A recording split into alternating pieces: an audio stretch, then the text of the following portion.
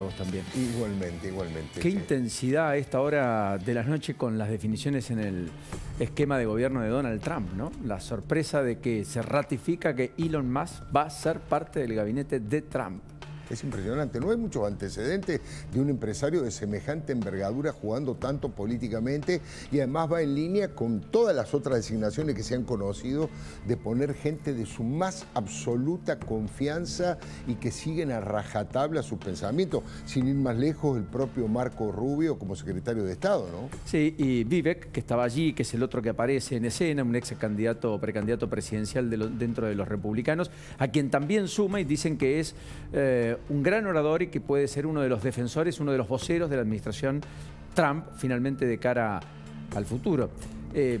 Por lo tanto, toma un poco más de fuerza en el gobierno la idea de que hay una simbología, una semejanza con el país más preponderante del mundo, que son los Estados Unidos, hacia donde va a ir Milei en las próximas horas, donde va a hablar en un foro donde efectivamente el foro de la Conferencia Política de la Acción Conservadora, se van a reunir aquellos que además financiaron la campaña del propio Donald Trump. Va a ser en la lujosa mansión del presidente electo norteamericano, que según dijo Manuel Adorni, le dijo a Milei: usted es mi presidente favorito. Sí, yo creo, por supuesto, estaban allí de testigos y además no creo que cometan la torpeza de engañar con una cosa así porque el propio Donald Trump lo podría desmentir. Creo que es así. Es ese trato, ¿cómo llamarlo? Medio campechano que tienen entre Trump y Milei, ¿no? Con un lenguaje coloquial, poco formal y poco protocolar. Y hablando de eso, de lo protocolar, lo formal, también es cierto que la otra novedad saliente que va a estar con el propio Milei en los Estados Unidos es el flamante embajador que reemplaza a Werthein, que finalmente se confirmó la semana pasada, asumió como canciller en reemplazo de Diana Mondino, y es nada menos que Alejandro Oxenford, el hombre que creó derremate.com, los clasificados online, que incluso efectivamente apuntaló distintas startups, un inversor en materia de tecnología con capital de riesgo, reconocido en el Foro Económico Mundial, galardonado como joven líder mundial, la persona que estamos viendo en imagen, sí, que además fuera adversario de Marco Galperín, que hoy lo saludó diciendo que la impronta que le puede dar a la embajada argentina en los Estados Unidos puede estar muy en línea con lo que quiere el propio presidente Javier Milei. Creo que es una gran designación, Paulino, además, a todo lo que contaste desde el punto de vista de emprendedor, de empresario realmente exitoso.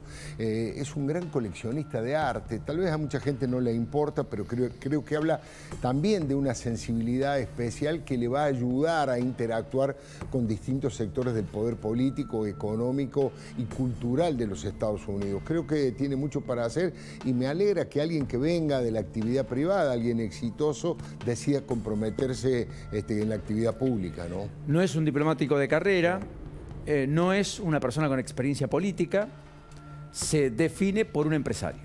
Claro. También es toda una definición. Seguro. En la embajada más importante, la de Estados Unidos, donde estaba también otro empresario.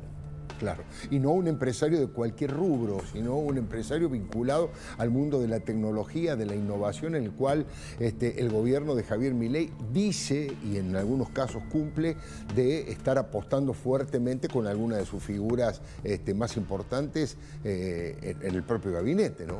Sí, y ciertamente hoy, hablando de esto, fue el evento del Meta Day. Sí. Y en el Palacio de Libertad, y allí finalmente recibió Milei la salutación de Mark Zuckerberg, a quien había visto en mayo, sin ir más lejos. Yo creo que en la centralidad que tiene Milei por estas horas, Milei debe estar diciendo: Elon Musk empoderado en los Estados Unidos, Trump ganando la elección del país más importante, aliado estratégico. La foto con Zuckerberg, que algunos me cuestionaron, tiene sus beneficios y finalmente me saluda desde los Estados Unidos. Parece empezar a coquetear con la idea de yo estoy por encima de la dinámica de las cuestiones domésticas. La dinámica de las cuestiones domésticas, ¿cuáles son? Bueno, las discusiones en el Congreso, claro, las marchas de los estudiantes reclamando por el presupuesto universitario que finalmente se llevó adelante hoy, pero sin todo lo que se especulaba que podía ocurrir en la previa hace 10, 15, 20 días, porque los rectores levantaron el pie del acelerador respecto a esa protesta, en medio de los conflictos con el sector aerocomercial, la situación de las líneas no resuelta, los paros por venir, las complicaciones para viajar eventualmente que podamos tener. y en medio de la reconfiguración general del sistema político argentino, donde la centralidad de Milei hace crujir a las estructuras incluso más consolidadas, no solo el radicalismo, el peronismo, sino también el PRO. Entonces, yo entiendo que finalmente Milei llega a fin de año en el cenit de su imagen pública. Seguro. Y de gobierno. Y no te olvides del número de... Pero a 10 meses de la elección. Sí, claro, claro. Puede pasar muchísimo. Cuidado con llegar descalzado en el mejor momento. ¿Se entiende lo que quiero decir? Les aporto un dato nada más a lo que están diciendo, Débora, ¿cómo hola estás? Paulino, de lo de Elon Musk en el gabinete de Donald Trump. También se conoció una noticia de alto impacto que el presidente de los Estados Unidos va a nominar para secretario de Defensa, nada menos que para dirigir el Pentágono, a un presentador de Fox News, Pete Hegseth, para un cargo tan relevante. Por supuesto que necesita acuerdo del Senado, pero piensen ustedes en un momento en donde el tema Medio Oriente, por ejemplo, es uno de los temas más cruciales en materia de política internacional. Bueno, el presidente de los Estados Unidos también ha decidido nominar para este cargo tan relevante a un presentador muy reconocido de Fox News, que por supuesto tiene una trayectoria vinculada con lo militar, pero bueno, acaba de conocerse también esa información. Impresionante, impresionante. Bueno, da muchísimo para hablar, no solo por el impacto a nivel mundial, sino por el impacto en la Argentina, así que me quedo atento, escuchando y viendo el programa, Paulino. Les mando un saludo muy grande y hasta el martes. Enorme placer, Alfredo, Igualmente. como siempre. Gran tarea, gran programa, buena semana. Mientras tanto, en un ratito, con Débora analizamos todo lo que ha pasado en el Congreso, lo que está quedando atrás, lo que viene en la dinámica política. Está Rodrigo de Loredo, invitado esta noche aquí con nosotros, el presidente de la bancada de la Unión Cívica Radical, después de lo que pasó en el Congreso y a propósito de lo que vendrá en el Congreso la semana próxima. Con Alejandro Cancelare vamos a contar en qué andan los intendentes de la provincia de Buenos Aires, en particular del peronismo, pensando en la próxima elección. Nos vamos a meter de lleno con Pablo Fernández Blanco en el dato económico del día, la inflación, el impacto, las consecuencias, de qué se trata lo que estamos atravesando y vivenciando. Y con Lourdes Marchese, obviamente, vamos a hablar de Cristina Fernández de Kirchner a propósito de lo que mañana va a ocurrir en Comodoro Pi, ni más ni menos, respecto a una ratificación o rectificación en cuanto a la condena que ya tiene efectivamente la expresidente. Pero como siempre, y a esta hora, bienvenidos, buenas noches.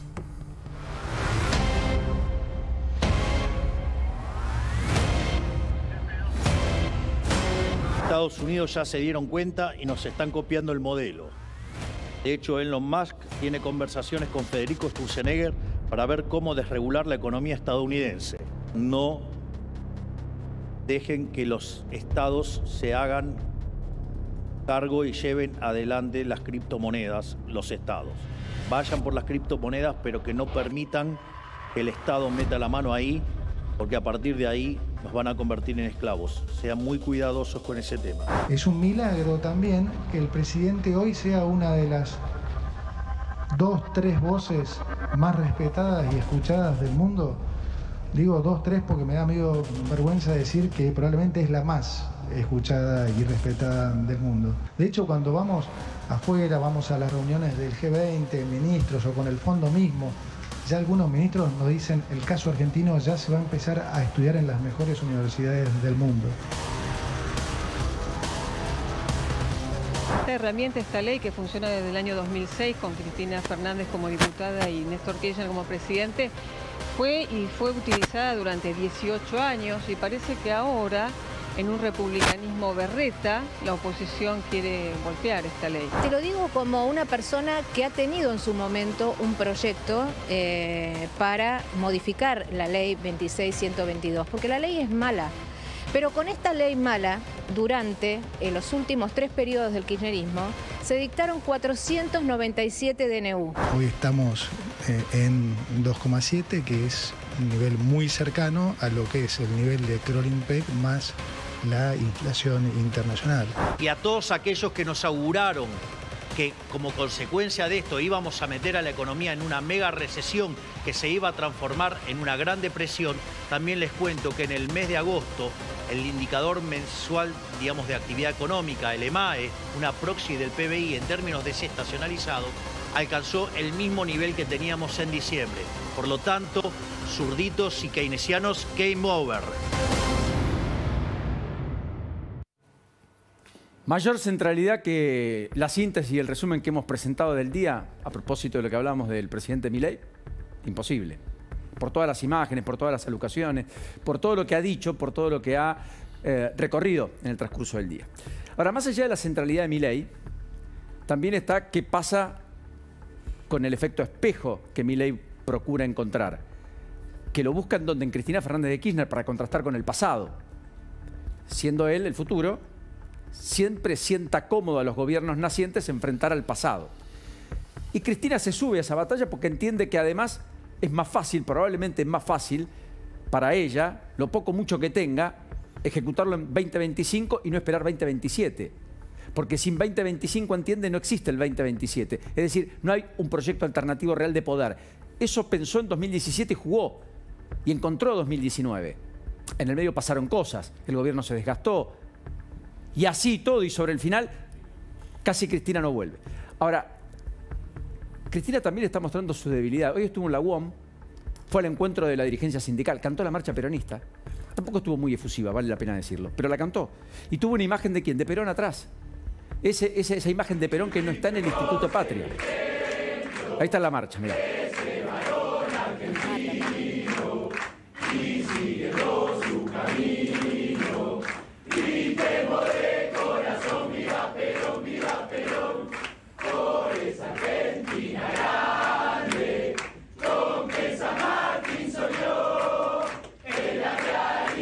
Allí estaba flanqueada por Piñanelli a su derecha y por Mayans a su izquierda, el presidente de la bancada del Senado.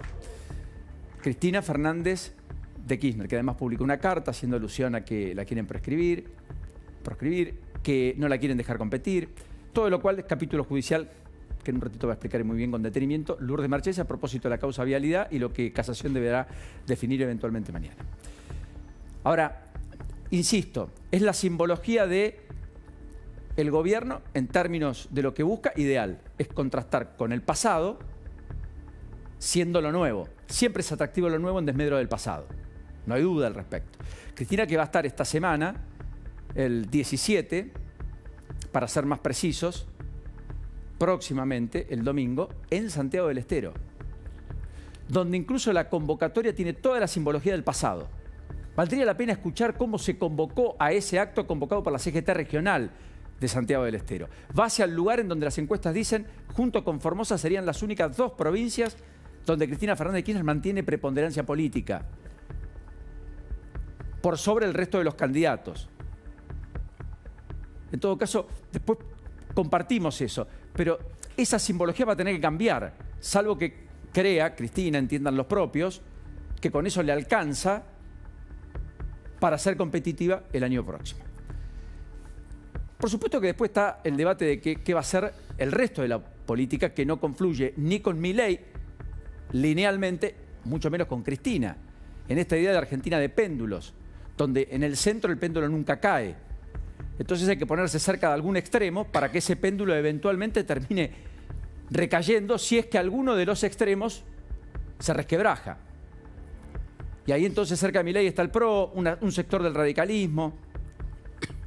Cerca del kirchnerismo hay otro sector del radicalismo, hay un sector de los equidistantes, hay otros que insisten en la avenida del medio por las dudas si el péndulo llegase a caer. Carrió ya se plantea y dicen, con alguna narrativa tenemos que defender la República y voy a ser candidata en ese sentido, en virtud de los atropellos eventuales institucionales de Milei, independientemente de si le va bien en términos económicos. Bueno, son formas que habrá que ver cómo la política va sintetizando. Mientras todo esto ocurre, mientras tanto, vale la pena decir que hoy el Congreso terminó, vamos a hablar de lo que se cayó, pero también de lo que viene con Rodrigo de Loredo, porque el Congreso va a votar la semana próxima, ficha limpia, va a ver la luz, con el respaldo del PRO, La Libertad Avanza, Encuentro Federal, Coalición Cívica y Unión Cívica Radical. Va a acompañar sufragios de argentinos en el exterior modificando la ley que rige desde 1991, que es el registro de electores residentes en el exterior, que efectivamente hoy para poder sufragar lo tienen que hacer presencialmente en los consulados argentinos, no lo pueden hacer por carta. Eso es lo que se va a intentar habilitar, es una reforma trascendente para que participen más argentinos que están en el exterior. Amén de obviamente otros aspectos como el Código Penal y sus modificaciones en materia de reincidencia, reiterancia, unificación de condenas. Pero me parece muy relevante, porque la Argentina tendrá ficha limpia, es decir, una doble condena en primera y segunda instancia frente a la semiplena prueba de culpabilidad, impedirá que alguien eventualmente pueda ser candidato. Y eso es toda una novedad. Algunas provincias ya lo incorporaron. No son muchas. Chubut, recuerdo, entre otras. Pero lo tienen. Y es un instrumento que eventualmente mejora la calidad democrática. Así que, cuidado con el fuego de artificio y perder de vista que algunas cosas relevantes también en el Congreso suceden. Y hablando de cosas relevantes, y por último, el jueves, pasado mañana, en Santa Fe, se va a dar una reforma no menor que probablemente sea un antecedente para lo que se va a discutir a nivel nacional. Santa Fe va a lograr la ampliación de la Corte Suprema de Justicia Provincial. Puyaro logra congeniar incluso con Perotti, es decir, con el peronismo, esa ampliación de 5 a 7 miembros. Recordando que los actuales integrantes de la Corte, todos tienen más de 75 años. Por lo tanto, probablemente reemplace a todos el actual gobierno en acuerdo con la oposición. Insisto, Santa Fe va a aprobar en la Cámara de Diputados, le va a dar media sanción a la reforma que implica ampliar la Corte, amén de otros instrumentos que también se van a dar en cuanto al Ministerio Público Fiscal, que tiene a cargo las investigaciones judiciales en la provincia de Santa Fe. Será el antecedente de la discusión nacional, todavía no planteada formalmente, pero explicitada por lo bajo, vociferada por doquier, por el oficialismo, a propósito de destrabar pliegos de los nuevos jueces por venir para que la Corte no tenga 3 integrantes a partir de diciembre, cuando Maqueda finalmente renuncie. Es probable. Y hablando de jueces de la Corte, Rosati se sacó la foto con el Papa Francisco. Hacía 2 años que no recibía un juez o un cortesano. El Papa lo recibió a Horacio Rosati. Ni más ni menos que a Rosati en el contexto que atraviesa la Argentina. Fue una de las postales de las últimas horas. Horacio Rosati con el Papa Francisco. Bienvenido formalmente. Muy buenas noches. ¿Cómo les va? Buenas noches, Paulino. Buenas noches, Paulino. A propósito de lo que marcabas del Congreso, me parece que más allá de la cuestión de fondo que ahora vamos a discutir, vinculada con el tema de los DNU, la foto política del día tiene que ver con que no se logró el quórum, que Unión por la Patria hasta